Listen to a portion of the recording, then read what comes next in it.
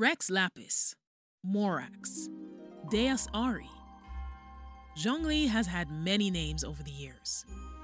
He survived and persevered where the likes of God Kings Deshret of Sumeru and Remus of Fontaine have failed, and not many are aware of how colorful or how bloody that lengthy history has been. This is The Unlikely Genshin Gamer, and we're going to examine the life and lore of the longest reigning entity in Teyvat, besides the Heavenly Principles. Even if you feel like an expert on the Lord of Geo, there may yet be some revelations about his life, character, and accomplishments in this video that you didn't know. So, why don't I start at the beginning of Teyvat's history? Because apparently, Zhongli has been around since then. Zhongli has been reported to be over 6,000 years old, and that time coincides with the age of the Sealies. That is the literal beginning of mankind's existence in Teyvat. But what's more impressive than the age itself is what it implies he both lived through and saw. The reasons he has to be contracted to silence. It's also not an easy feat for an entity in Teyvat to keep his life for this long, and this could be due in part to his being the god of gold, which could very well make him invincible. But let's go back and address his origin, because it's almost certain that he doesn't originate from Teyvat itself. I'm pretty sure none of the humans or gods did, except the Fontainian ones, that is. You see, life that is native to Teyvat has to originate from the Primordial Sea originally. And according to Neuvillette, the newly crowned master of that sea, only Fontaine's people, as we now know, Melazines, which really leaves me wondering about the true identity of Elinus, and Egeria can make that claim. Remus, in fact, was a god of music from Sumeru, who fled rather than bowed to Deshret's rule, and in so doing became a king of his own glorious race in Fontaine. So he has no connection to that mysterious sea besides his strange experiments with it. Neuvillette also cryptically informs us that humans of this world are not so connected to nature as they suppose.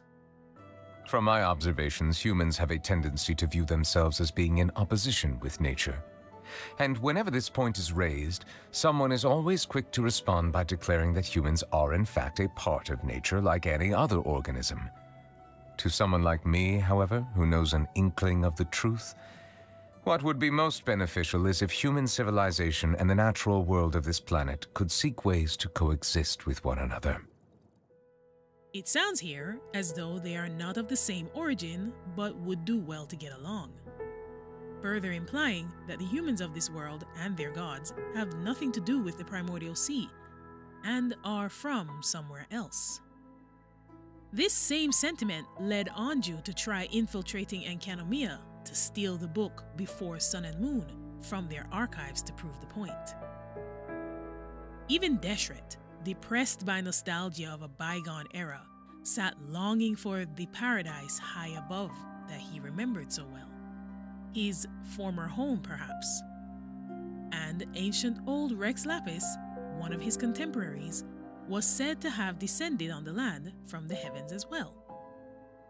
So, if we are to believe that Zhongli came to this world and existed since these ancient times, then there are some tremendous events that he has lived through, including perhaps the arrival of all of the Descenders.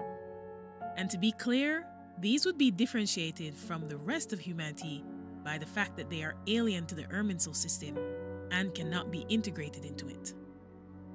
Now, if that's so, there is no way that Morax is completely ignorant to the presence of the Traveler's sibling, unless they diligently hid themselves.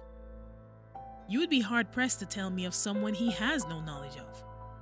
This includes the likes of Dainsleif, the captain of the army of the most powerful nation on the planet, and the Dragon King Nibelung. After all, he knows about Neuvillette's undeclared identity. Many domains around the world, which have locked certain environments in a sort of stasis, depict wildly different environments from the present day, environments that Rex Lapis has watched change and evolve, like the rising of the seas that separated Inazuma's islands, or the massive stone towers that were commonplace across the lands at the time, or the installation of the teleport waypoints all over the world, which I think Seelis had a hand in. Zhongli represents a locked knowledge capsule containing an unimaginable amount of Teyvat's history, like who is the Outlander that the Moon Sisters got involved with? What did the Seelis look like before they fell? Who were the people that left those universal ruins everywhere? He's likely privy to the secret of what the Primordial One did to its people in the name of winning the war against the dragons. And he knows when the practice of granting visions began, which very likely coincided with the end of the Archon War. In fact, that institution is directly connected to the end of the war, and Neuvillette observations on the matter are very interesting. From that day on, whenever a person's wishes reached the heavens, the 7 overseers of the material realm were duty-bound to grant them a gift.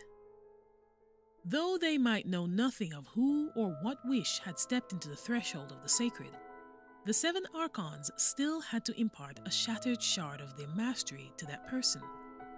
And when one so gifted completed their duty, the gift the gods would receive in return would be more abundant still. This hefty morsel brings me to another point.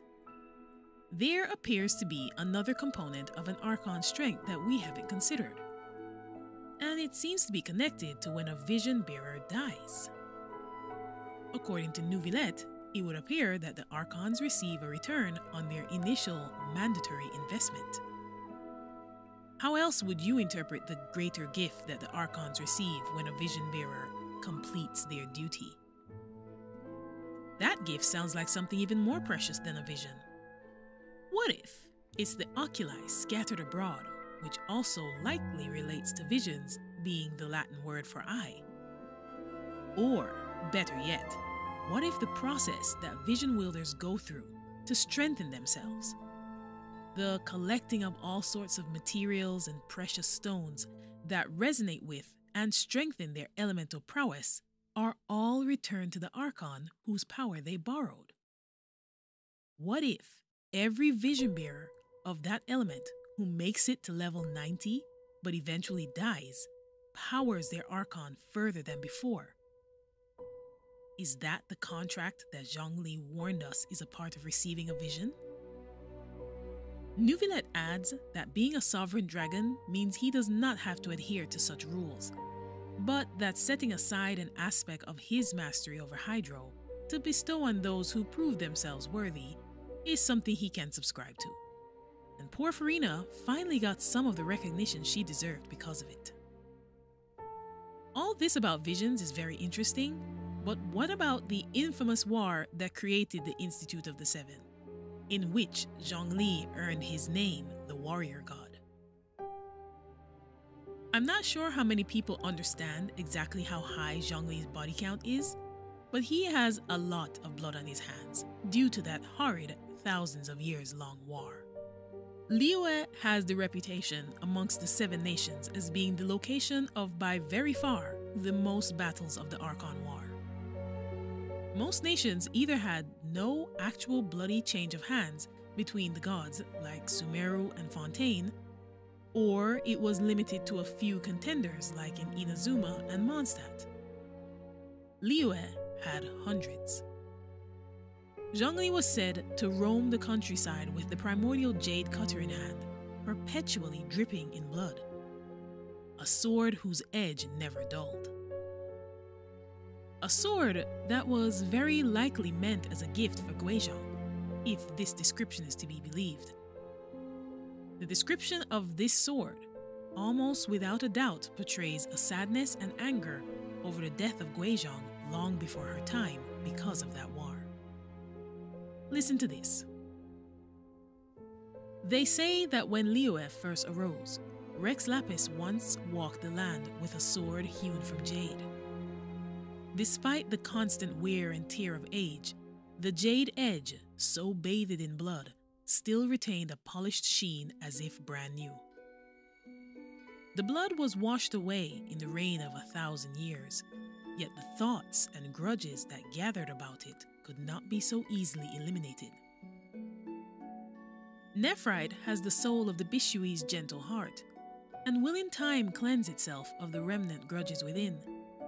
But who will ease the agony that the Jade itself feels for having become an instrument of slaughter? These words of a friend long forgotten were both lament and sigh. But the inexorable gears of destiny would drown out these compassionate words. In the passing of many long years, many became mortal foes who once made merry together, while those who betrayed one another or fought to the death would come to share a drink, their hatred dispelled. So it was also with this precious sword, carved as it once was to be given as an expensive gift to a certain someone. This jade too was once cut for love of peace and luxury. When wine vessels are filled with blood, and when tender feelings are ripped asunder by cold ambition and reduced to dust on the wind, gifts ungiven and bonds unspoken will become sharp blades with which to cleave erstwhile friends. This precious gift of Jade and the unspoken sentiments of his bond with a certain someone literally became an instrument of death. The Jade Wing Spear is another personally crafted weapon of mass destruction, used where Morax's Geo Whale could not succeed to defeat a behemoth god of the seas that had terrorized his people. A spear that in some way related to the massive stone bird of prey that he crafted from the mountains to plunge into the hearts of the monsters of the sea. The Summit Shaper was another of his swords, carved of pure core lapis, with which he swore to his people that all who broke the contract would be punished. The Vortex Vanquisher was again used to subdue those ocean terrors that plagued the harbor. Urabashi of Inazuma was defeated by his hand as well, but not killed, instead falling into the depths of the Dark Sea. Some even fled to the likes of Conria as their sovereign deities were mowed down one by one. Literally nothing could stand in his way. Even past friends became enemies to be dealt with. Other gods that he knew. We get a glimpse of how dire everything was from the battle for Chenyu Vale. Back then, his Millilith warriors were giants, and together with him, wherever they marched to, victory was had. The Mask of Solitude Basalt describes Zhongli's temperament throughout that war. It is said that during the years when gods contended against one another, Rex Lapis's aspect was that of boundless slaughter. In those god-eat-god battles, one could never have ascribed gentleness to him. He knew right from wrong and never missed his mark.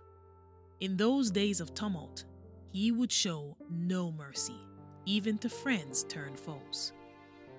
Rex Lapis's stone-cold expression never once changed throughout that storied age. They say that only when the dust settled did he lay down that unmovable visage. But it had been necessary, for he had donned it to fulfill a contract. A question that needs to be asked about this whole thing is why then were there so many contenders for the Geo seat? I don't know, but it must have been tiresome to have to live nothing but daily slaughter for thousands of years. This is why the Yaksha are so necessary for the well-being of Liyue now.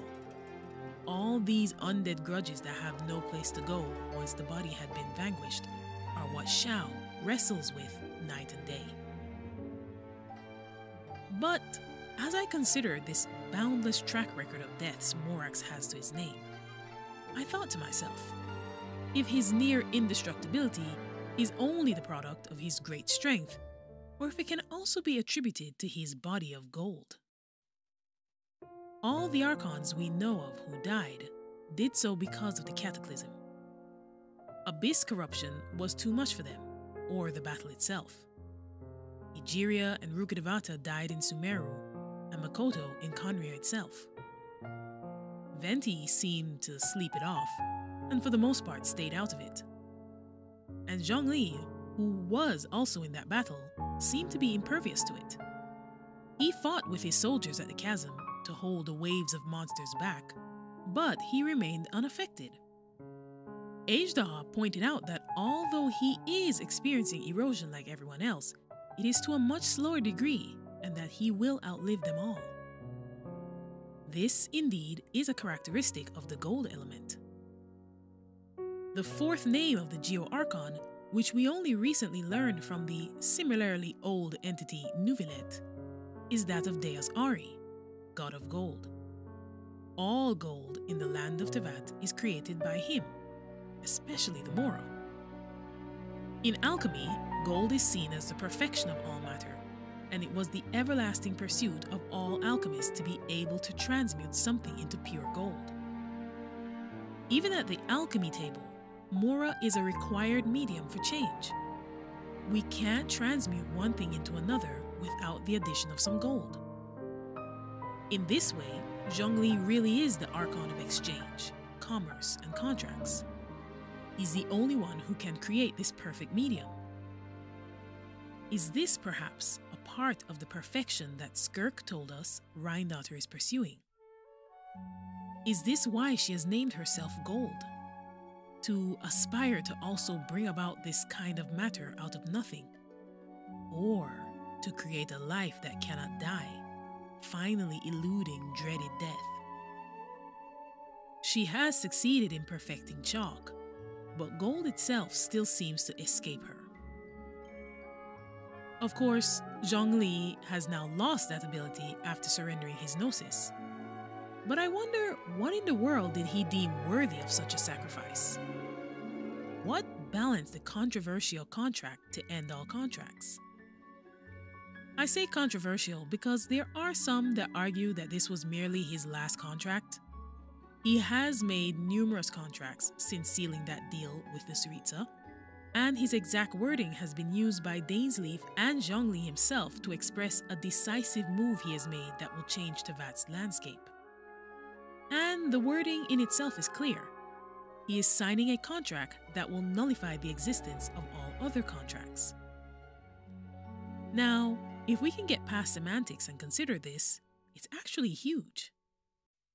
I've already expressed in a past video that this could include the business of visions, which are also contracts.